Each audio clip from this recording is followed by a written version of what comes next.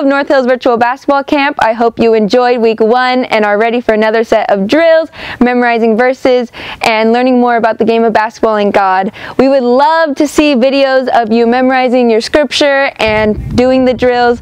And I hope you have your basketball ready, your water, and I'll see you on the court. Hey everyone, my name is Micah and I'll be teaching you guys the devotion for today. Our virtue is self-control, which means choosing to do what you should do, not what you want to do. And our verse is Proverbs 25-28. A person without self-control is like a city whose walls are broken through. We'll talk more about this later, but for now, have a good practice, work hard, and I'll see you in a bit.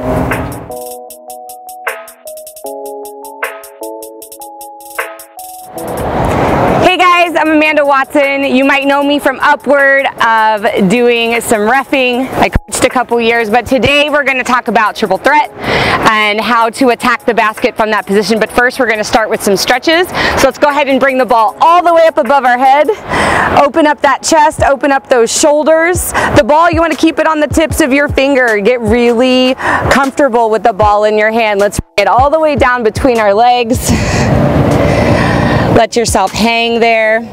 Keep that ball between your hands. You can kind of gently go back and forth with it. Don't lock your knees on stretches, so keep your knees nice and soft. Let's bring that ball over to the right. And let's bring it over to the left.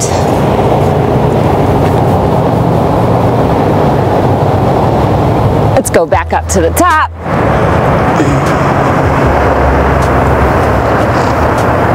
Bring your feet in together. Let's take it around our body. You can get some.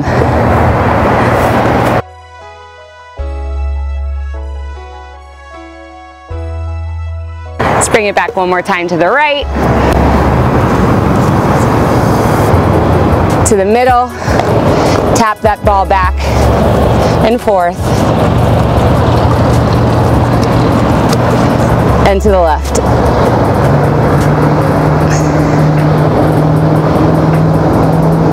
Okay, you guys ready? We're gonna do triple threat. Triple threat, you guys probably know, it's probably old news, but you're gonna always remain on the balls of your feet. You never wanna be caught in basketball ever back on your heels. This is a position where you're gonna fall over, you're not gonna be ready to explode. Basketball, you wanna be able to explode to the basket at any time. So I'm up here on the balls of my feet. They are shoulder width apart. My knees are, I'm facing the basket, my feet are facing the basket, my shoulders are facing the basket. I am in triple threat. The ball is down. This is not triple threat. Someone can take the ball. The ball is down. Guarded. Triple threat. I can do 3 things. That's why it's a triple threat. I can pass, I can dribble, or I can be ready to shoot. Okay, when you get the ball and you're gonna go into triple threat, usually it's off a pass, I'm gonna go into triple threat. I do a little tiny jump stop. The jump stop does not have to be exaggerated, but it is so that I have not established a pivot foot.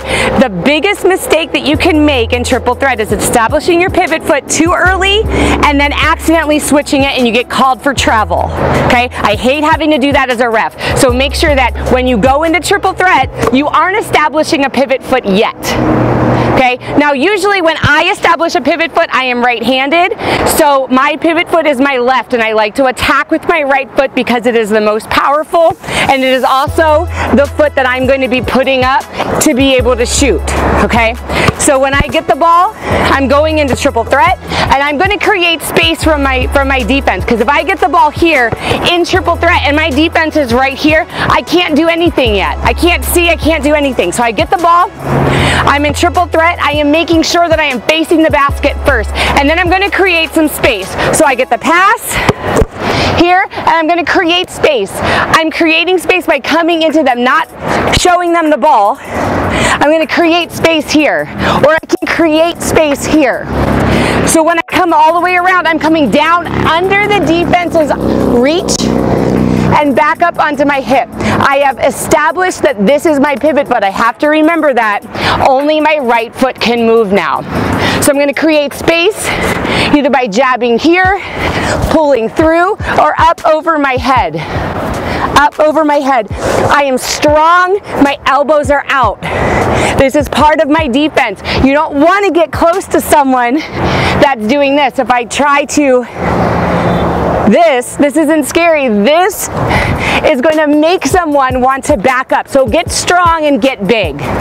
So when you're in triple threat, you want to make sure that you square up to the basket. It's not about a shot, it's about the best shot. And it might not be your shot, it might be your teammate's shot. So make sure that you are square to the basket. I am facing the floor. It is open so that I can see where my teammates are. If I've determined that a pass right now isn't the best thing, I'm going to come down in triple threat and I'm going to have 3 options. We're going to talk about the jab and go, the jab and shot, and the jab and cross. No matter what they are, we are trying to fake out the defense. We know, you and me, know that when you play defense, you're looking at the person's hips because they can't fake with their hips, but you can fake with your head, your shoulders, and your arms. So we're going to hope that their eyes are in the wrong spot, and we're going to try to be very convincing. I'm going to have the ball in triple threat. I'm going to keep the ball away from them, but I am going to be exaggerated in my head movements and in my shoulders and in my arms so that they are convinced that I'm trying to do.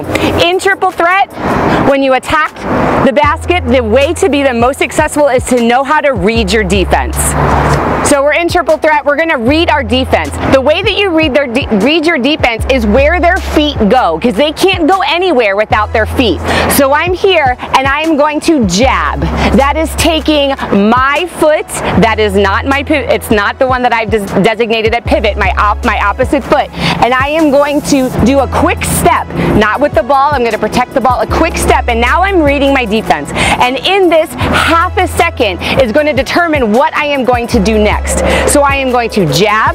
If my defender comes with me but not past my foot, they are giving me a lane to the basket. That is what I'm trying to do, is create a lane and create space for myself. So I'm here and I jab. If that defender doesn't move over and does not go past my foot, I am going to continue that step, put the ball on the floor, and go past my defender. Now, you cannot, when you jab to go, you cannot lead with the ball. They're going to swat it out of your hand, so I need to make sure that the ball is on my hip. When I jab and go, my arm is going up, my pivot foot is coming up to block them in, and I'm going to go around them to the basket. You don't want to take a million steps to get to the basket. It is a couple hard dribbles. You are going in, you are hoping for the score, or you're hoping for the foul. Triple threat, pump fake, jab. If they don't move enough, step around, keep them behind me, and go to the basket. Okay, so we've talked about triple threat. We talked about protecting the basketball, remaining on the balls of your feet, and being ready. We talked about reading our defense, specifically looking at their feet and where they are going. We've talked about the jab and go. When they meet us at our foot but don't go over, we're going to take that lane. When we get back, we're going to talk about the jab and shoot and the jab and cross. Both of these are effective ways to attack the basket when you are being tightly defended. But go ahead and get a drink. Here's some Jesus, and I'll see you soon.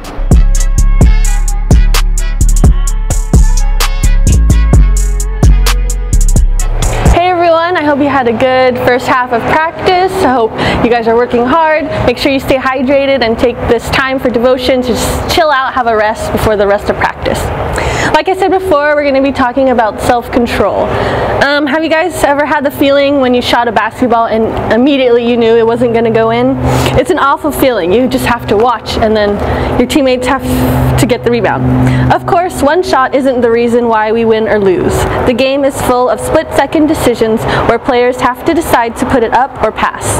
The key is working as a team, giving each other the best chance to succeed, and trying hard to get the ball back when we miss. But I think we've all experienced that feeling before, watching the ball sail off course and wishing we hadn't taken the shot. Do you know the same thing happens with the words we say? If you don't have self-control, we can find ourselves saying something we really wish we hadn't. We might say something mean or hurtful without thinking. We might say something inappropriate trying to be funny. I know I've been there before. I'm sure you guys have the same experiences. The problem is, once these words are out, we can't take them back. We can't unsay them. We can ask for forgiveness, and we should, but still, the damage is done. It's like we've shot an air ball, and we have to stand there and cringe while it comes crashing back to earth. That's why we need to choose our words carefully. We need to choose self-control. That's choosing to do what you should, not what you want to do. Remember, our words don't just have the power to hurt. We can build people up with our words too. We can choose to be positive with the things we say. When we do that, it's like we've got a lined up, open shot that goes straight to the basket. So how do you avoid shooting an air ball? How do you sink the three? We can't just say the first thing that pops into mind. You've got to get in the habit of stopping to think and actually choosing words instead of just saying them. Take time to ask God for help when you feel like saying something you might regret. That little pause might be just what you need to make the wise choice instead. So I just want to challenge you guys, like what the devotion was saying, before you speak, make sure you think about what you're going to say and how that can have an impact. I know it's hard not to react out of instinct, and it's easy to just lash out with our words, say something mean, but we always have to remember how the other person is feeling and how it's going to impact how they feel. So I just want to pray for us before we close out this devotion. Dear Jesus, thank you for this day, and thank you for this time to play basketball, just to get better at basketball, but also learn more about how you want us to act. Thank you for teaching us about self-control. I pray that when things get hard or it's easy and instinctual to speak out of anger or speak out of hurt, that you'll give us a peace and a pause just to think about what to say, and I hope that our words reflect your spirit and your truth and your love. Help us to have a good rest of practice, keep us safe, and in your name, amen.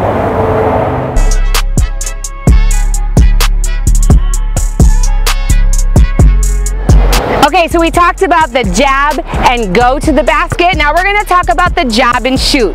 So we are here. We have nobody open to pass to. We're here. If we jab step, remember, we are taking one quick step to them, trying to convince them what we're going to do. If they back up and we are in our shooting range, we're going to go ahead and take that shot. That is why when you are in triple threat, your hands should look like you're going to shoot. This isn't triple threat. You might be right. You're not ready to do anything really from this position. You want to make sure that you are in a passing and a shooting position. So if I jab, protecting the ball, and my defender backs up, I'm going to go ahead and get ready to shoot. If I'm at the three-point line and that's not my shot, I'm not going to shoot. I'm not going to shoot. When I jab step and they back up, if I am in my range, I'm going to go ahead and shoot that shot. Okay, so we've talked about the jab and go, the jab and shot. Now we're going to talk about the jab and cross. It's a little bit more technical in the feet. Okay, so I'm going to have the ball here. Remember, I'm reading my defense, so I'm going to give a jab step. If the person comes and blocks off, so they don't back up, they're still up on me, but now they are blocking this lane, I am going to take what's called a load step. I am going to step back. It is very quick. I'm going to show it to you sped up, but I'm going to do it slow right now. I'm jabbing, they take off this lane. I see this one. I'm going to take a load step because I want them to come with me a little bit. I need to switch hands. I can't just switch hands like this. Okay, so I have two ways I could switch hands depending on where their hands are. So either I'm going to take my load step and bring the ball quickly low, or I'm going to take my load step and bring the ball quickly high. Notice how I kind of went up behind my head a little bit. If they reach for the ball here, it's going to be a foul. And it's really strong here, okay? So I'm not here. I'm going to be up here. So I have two ways to switch to my left hand, because if I'm dominant right, and this is the way that I'm going, I need to dribble with my left. You need to learn how to dribble with your left. That's another video for another time. I have the ball. I'm here. They've cut off this position. I need to get it to my left hand. I'm going to choose to go low. I'm going to take my load step back. I'm going to go quickly low under. Now I'm going to take my right foot. I'm going to block my defender.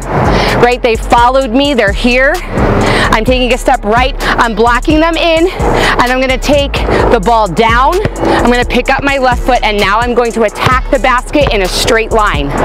Okay? This is not a time to take a journey. You are taking the most direct route to the basket. Okay? So let's look at that one more time, sped up. I'm here. I jab. They cut off. Load step down, over, cross. Okay, so I have a defender now, and I'm going to read his feet because that's how I'm going to read my defense. So I've gotten the pass, a little jump, a little hop step, and I am in triple threat. I'm going to protect the ball. I'm going to jab. He doesn't move, so I'm going to go past him. So I'm going to jab, I'm going to dribble, protect, I'm going to step around him, and I'm going to attack the basket. So notice that when I came here and I jabbed, I have to bring my left foot around. I have to lock him in, because if not, he's going to take his foot and he's going to step back and he's going to block my path to the basket. So I'm going to lock his foot in, jab, dribble, lock, and go. Okay, we just talked about the jab and go. Now we're going to talk about the jab and shot. So if I'm reading my defense, and I'm in my shot position, right? I am in my range, I can jab and shoot. So I'll jab, my defender backs up, I'm going to reclaim my space, get back into my shooting position, and I'm going to shoot that shot. Let's do it a little bit faster.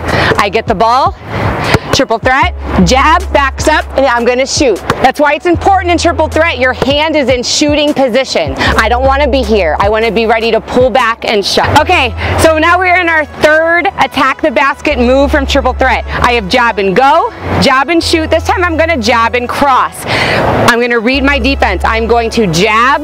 They're going to move. It's going to give me this position. I'm going to take a load step and draw them with me, or they can stay. I'm going to switch hands. I'm going to go under. Remember, you can go under quickly or you can go over. Either way, I'm staying away from their hands. So I'm here, under. Again, my feet. I'm going to take a step and lock him in. And I'm going to dribble with my left hand to attack the basket. Let's look at that a little faster. I got my pass, triple threat. I'm going to jab, cross, and go. Okay, so from this triple threat position, when I'm going to attack the basket, I am calm, cool, and collected. This is not a time to panic, which is why you need to practice your footwork.